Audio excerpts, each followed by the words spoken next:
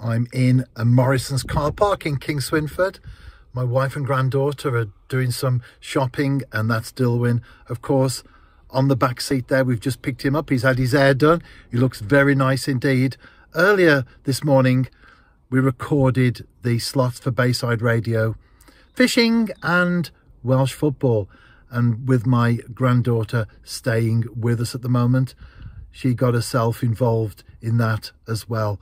You can listen to both of those slots this coming Thursday, 2:15 for the fishing, and then an hour later for the Welsh football on Bayside Radio, based in Colwyn Bay.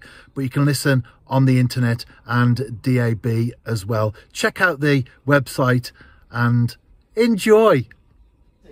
That I've just occupied. I'm going to put the earplugs in, and then she'll be with you in a moment or two.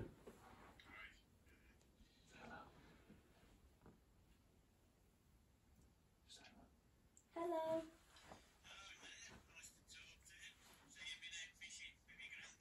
Yeah. Did you enjoy it? We went to Himley Hall.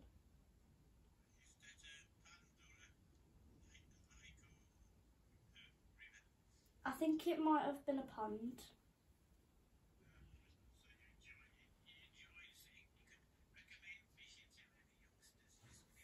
Yeah. No, we didn't catch anything, but we did. Well, once Gaga's let me have a go, I did try and catch it twice. Yeah.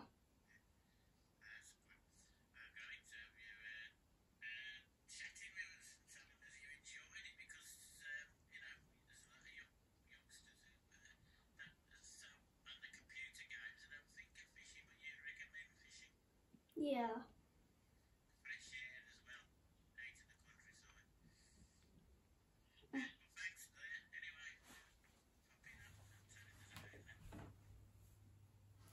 Hello, Jeff. I'm back now. No, absolutely, Jeff. And Nyah, she stays with us every weekend anyway.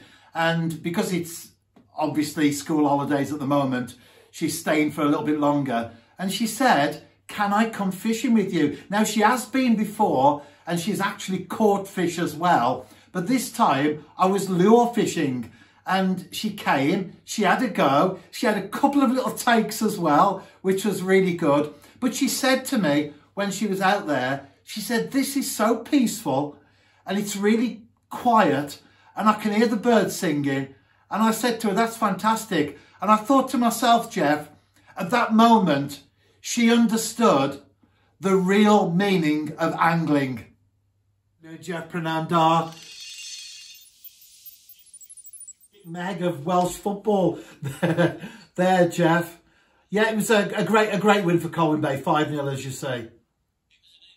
No doubt about it. He's already got his eye on players, maybe spoken to them as well. He'll know exactly, he's been there long enough now to know exactly what players he needs, what players he wants to bring in to play the way that he wants to play, and to obviously go for the prize that, as we've said on many occasions, unfortunately only one team can get, and that is promotion to the promised land. So if people are familiar with Bridgend, then that's Penabont in Welsh. But what we do when we travel a distance, which we're talking South Wales, of course, we always travel the night before. So that's Cardiff Met, Barrytown United, Penabont, Haverfordwest County. When we went to Carmarthen in the Welsh Cup this season, we will travel the night before, and that means the players are much more refreshed.